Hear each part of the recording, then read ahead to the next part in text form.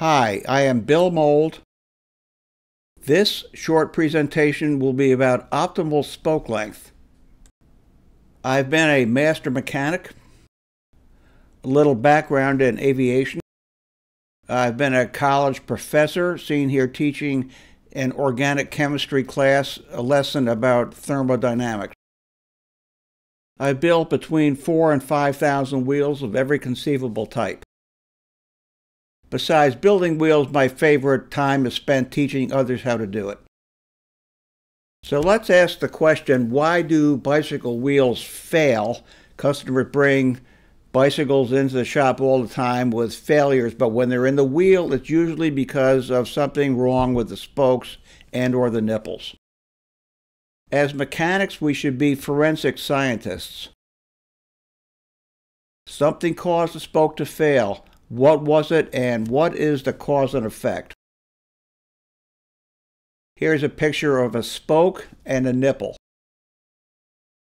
If we look at the nipple in cross-section, we can see that the nipple has 19 threads and the spoke has 21 threads. Of the 19 threads on the nipple, 17 are full threads and 2 are half threads.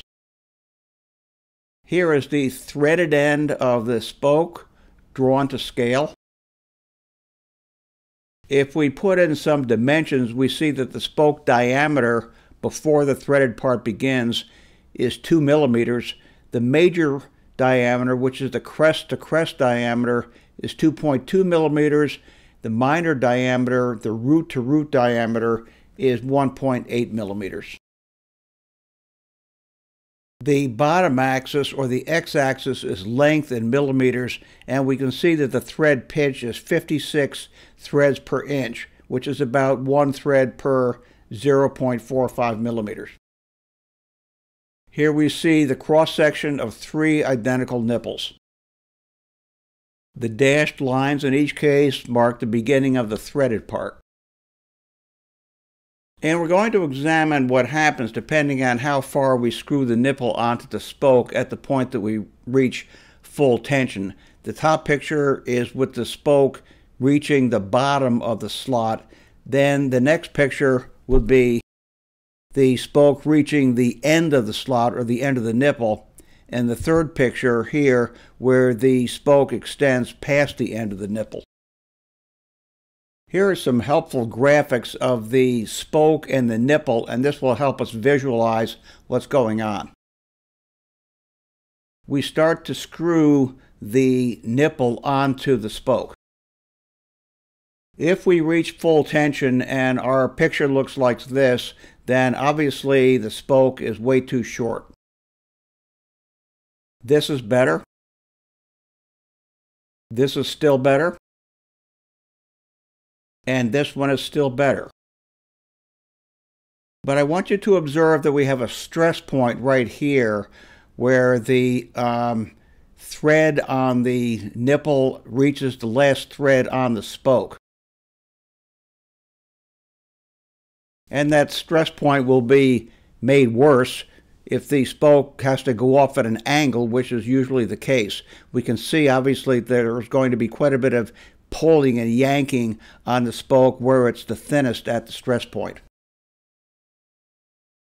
It sure looks like we have a problem because it looks like that nipple will not go on any farther because we have run out of threads.